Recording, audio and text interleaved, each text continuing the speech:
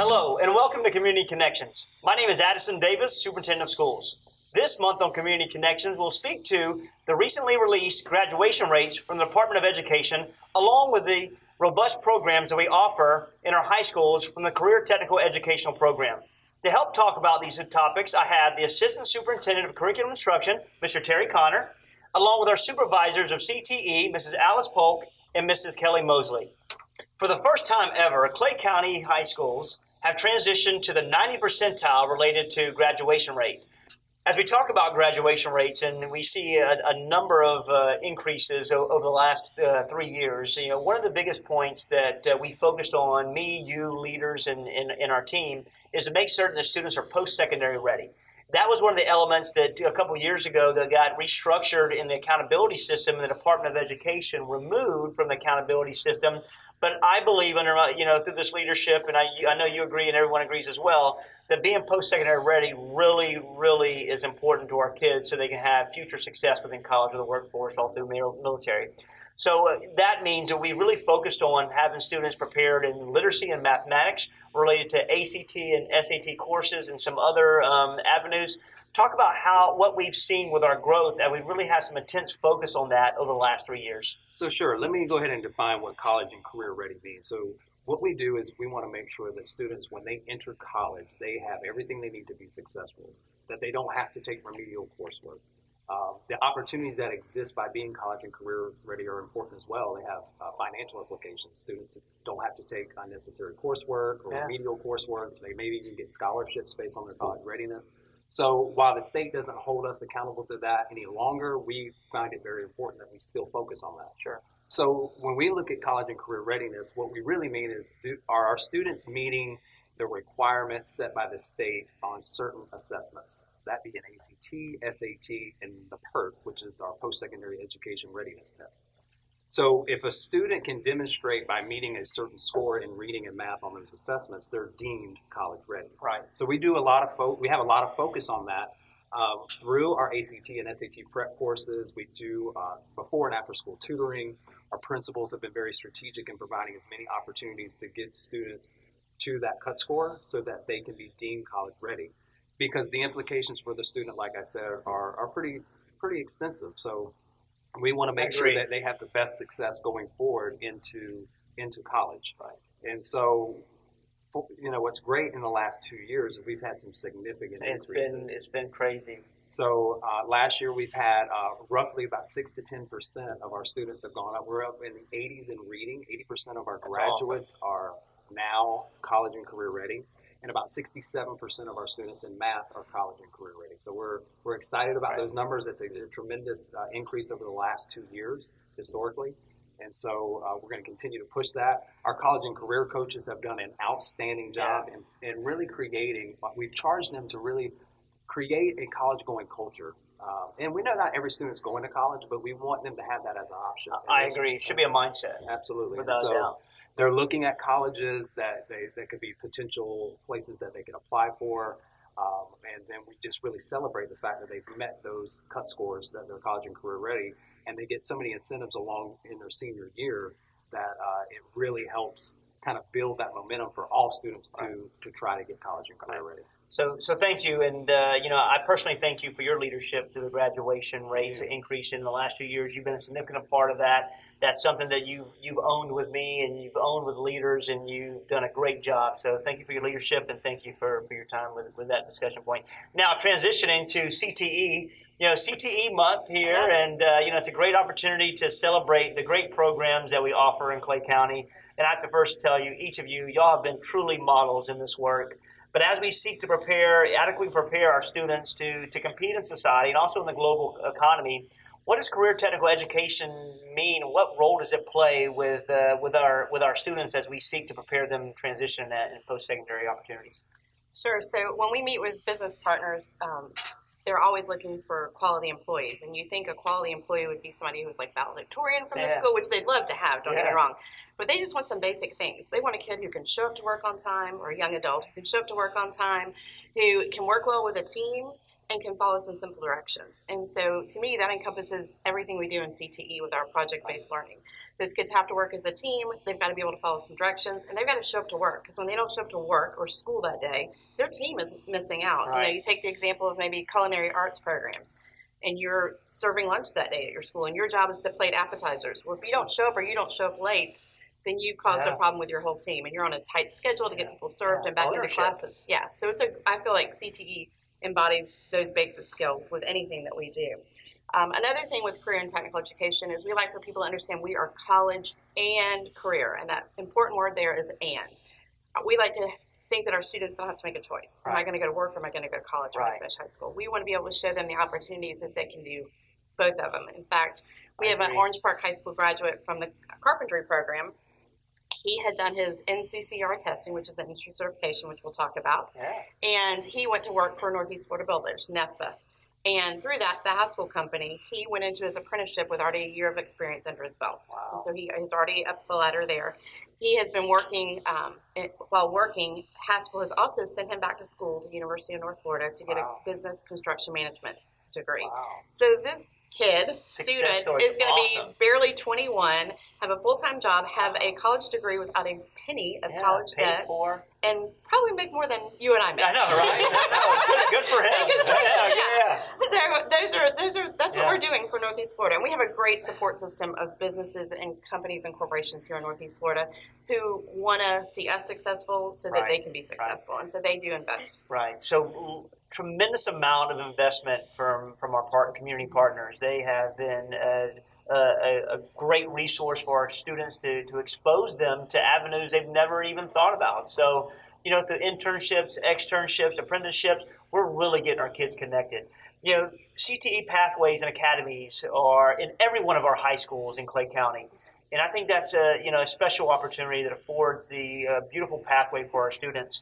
Can you talk about some of the highlights of any activities or anchor academies that that we're really having to create as staples within Clay County? Sure. So every year we publish this book, our course selection guide, and I will tell you, we have never been able to copy and paste from year to year because we are always changing, always evaluating our programs and seeing what's needed in our schools and communities. So parents of 8th graders, this is coming home at the end of February. If you haven't seen it, go digging through your child's backpack and look for it because it came home with them towards the end of February. But it lays out for students and parents all of our programs at all of our high schools. Career and technical education is kind of the big umbrella for everything is what we call it. And then within that, we have programs and academies. Right. We have programs in 7th through 12th grade. So every junior high school, including Bannerman Learning Center and Florida Youth Challenge. So we serve all of those students. With those students, we have 120 teachers in all of our programs, and we have 36 distinct programs throughout our high schools and junior high schools.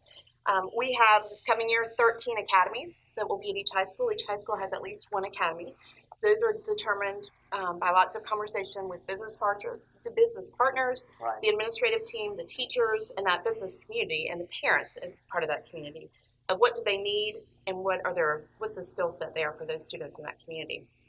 So we have a number of things that are high needs for our Northeast Florida area as part of what we look for to offer. So we have things in like IT, information technology, health science, finance, and some of those areas.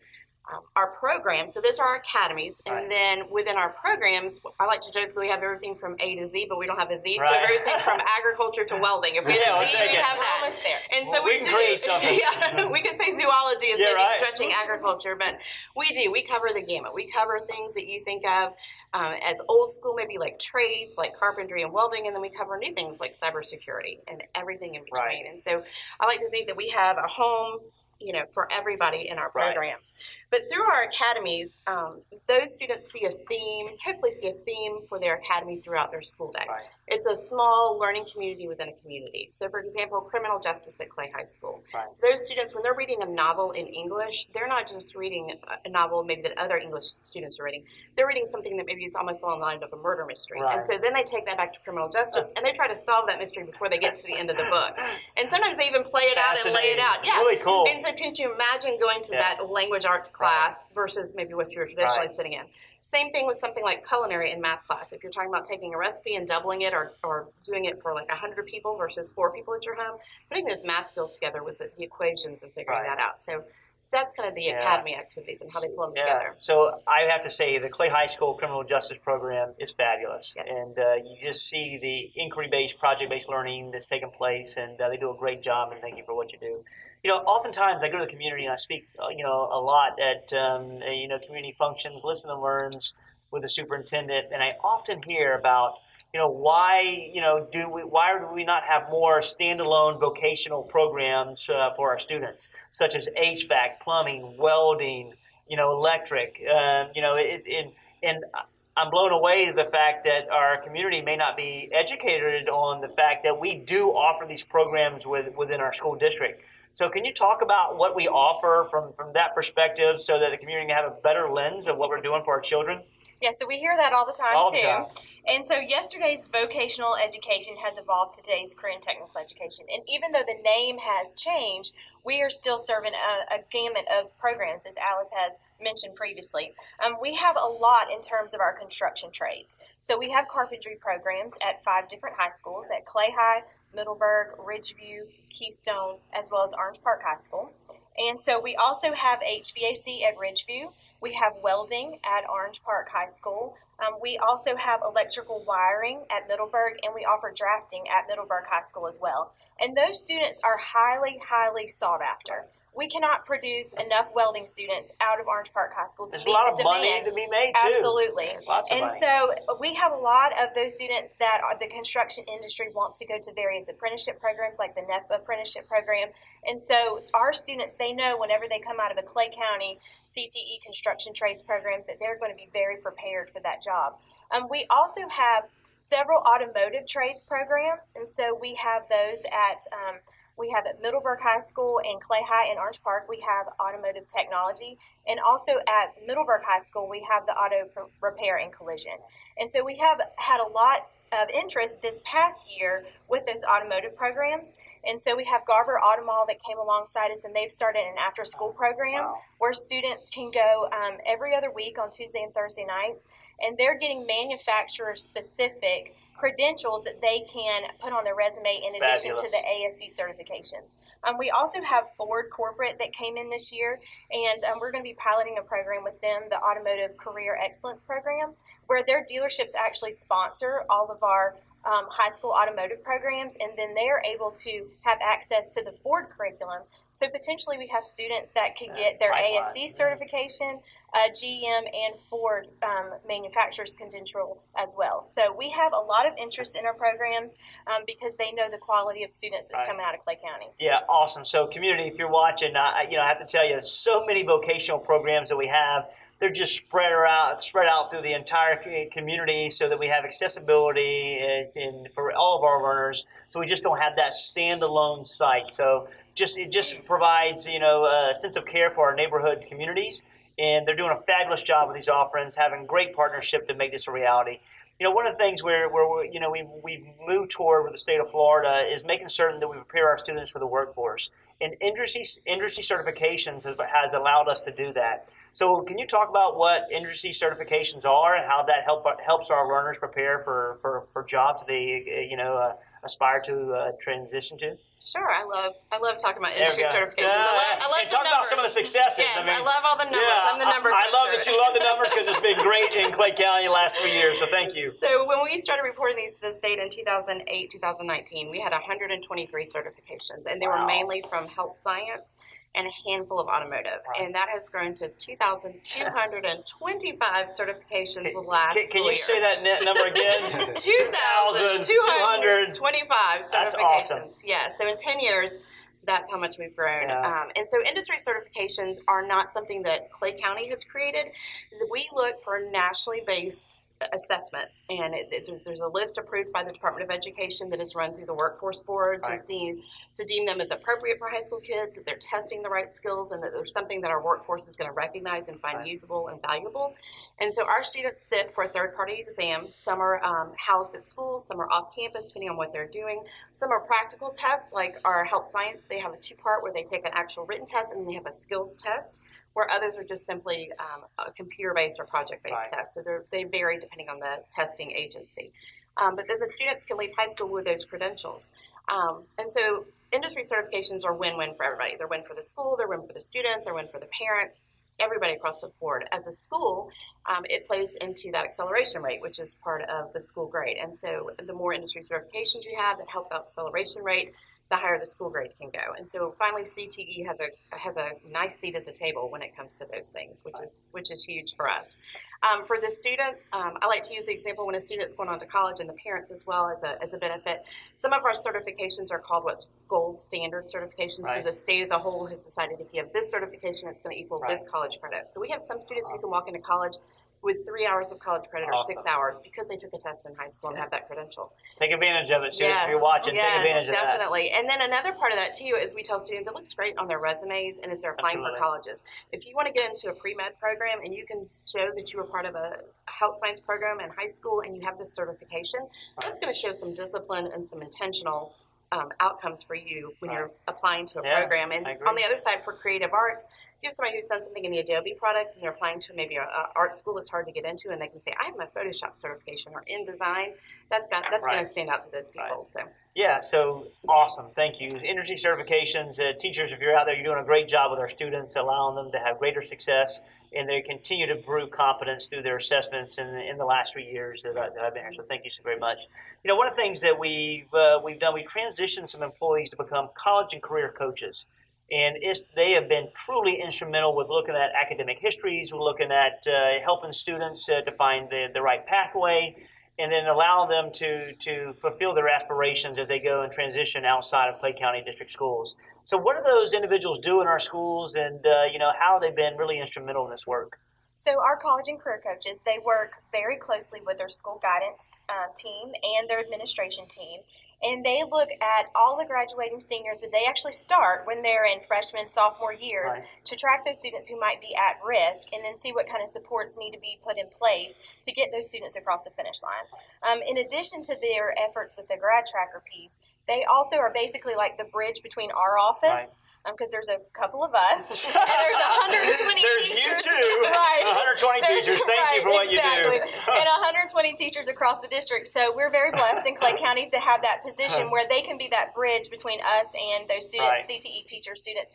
And they implement a lot of the programs that we offer, such as field trips. They handle all of those things, internship programs, the career shadowing. We'll have about 240 students that go out on career shadowing during March. And so they recruit those students and process their applications and all those kind of things. And so they are just really instrumental in implementing a lot of the programs that we offer to our students in Career and Tech Ed. Awesome. They do great work, and thank you for leading them and guiding them and letting them be a partner for our students. One last question with CTE. National models. Here we are, and we're in the stages of trying to create national models within the school district. We know that there's one program that's on the verge right now, many to come after, and that's the Clay County Criminal Justice Program. Any thoughts about what that means for our county and for that program as well? So the National Career Academy Coalition has 10 national standards of practice that they base an academy's progress on whenever you go for a model review. And Clay High School's Criminal Justice Academy, for many, many years, they have been very strategic about basing their academy structure around those 10 national standards of practice. And those things include their cohort scheduling. So as Alice mentioned earlier, that small group of students travels with that same group of teachers. And also their Criminal Justice Academy teachers, they meet on a weekly basis, either in person or through email, to figure out how they're going to provide interventions for those students and or work on curriculum that they can integrate. So some interesting things that I've seen from the Criminal Justice Academy is anytime they're doing a novel like To Kill a Mockingbird or Romeo and Juliet or Hamlet, they usually have a trial. And so they'll get guest speakers from the community to come in and talk to them about the prosecution and the defense or that kind of thing. And then they actually have a trial. And then so that's a way that they infuse that career theme into those academic courses. The science teachers, they'll do things like DNA and how that impacts a crime scene or the effects of alcohol on bodies. And then the social studies teachers, they'll look at why do we have laws? the histories of laws and different court cases that have impacted history. So you can see how those academic teachers work together with our CTE teachers to make those things more relevant for our students. Yeah, really neat. I mean, awesome, connectivity, awesome collaborations, and it sounds like they're doing some really great things. I've seen it myself, walking those classrooms with each of you, and, hats off to them, and we'll support them along the way. Well, anything else that you want to add about CTE? Actually, there is. I did want to talk about community partnerships and ways that different business partners can get involved. That's right. A lot of people, they see companies like ViStar that come in, like we're adding our 4th ViStar Academy to Clay High School this year, and they might be thinking, man, I'm not a big company like ViStar, but what we really need is people's time. And oftentimes, it might be serving on advisory boards. We have 17 advisory boards that advise all of our career and tech ed programs. Their purpose is to advise, assist, and advocate for CTE. Right. And so they help us with curriculum, maybe bringing in other guest speakers and different things like that. They can also be mock job interviewers. They can judge contests. They can provide technical assistance for our teachers of the most relevant things that are going on in the industry. And so there's a lot of things that business partners can come alongside of us and do to help us provide those real-world experiences for our students. Yeah, awesome. So if you're out there, you want to be a part of this process and then developing our learners, we're here for you. We have our hand extended, and we love for you to lock arms with us and really to help our students. Last question of the day. We were going to talk about the math adoption process. However, we've had some recent news in the last 24 hours about the math adoption process. So, Mr. Connor was fortunate to be on that call yesterday, and tell us about what kind of happened on that call. So and this is hot off the press. I'm sorry. So this is, you see it first. So recently, the governor just released an executive order about the abolishment of Common Core. Okay. And so in that, thank you, Governor. Absolutely. So in that, we're going to be rewriting standards over the next 2 years. So for the next 2 years, the standards and the way we calculate school grade and the assessments that we use for accountability will remain the same. Okay. Then after 2 years, we'll see what progress we made in revising those standards. So the governor and the DOE they've created a new timeline for the math adoption. Okay. So actually, we've pushed up CTE, so we'll be looking at adopting CTE materials next year along with world language. They're happy campers today. So fitting.